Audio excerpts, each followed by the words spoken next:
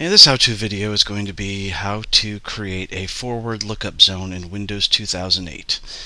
First, open up the DNS Manager from your Start menu, Administrative Tools, and then in the DNS Manager, expand the DNS server you want. Go to Forward Lookup Zones, right-click, and choose New Zone. From here, choose Next. And we see we have a primary zone, and we want to store this in Active Directory, so we leave the defaults checked.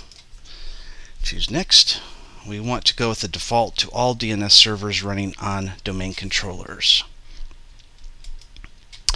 The zone name, we'll go ahead and put in the zone test.local. And we have three options here on the type of updates anytime a change is made. The recommended is to go with the default, which is allow only secure dynamic updates. The other two are not secure for an Active Directory domain. Choose Next and Finish, and now we see our forward lookup zone.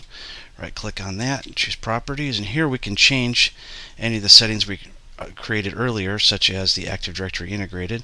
We can go in and uncheck that if we want, or change to a secondary or a stub zone.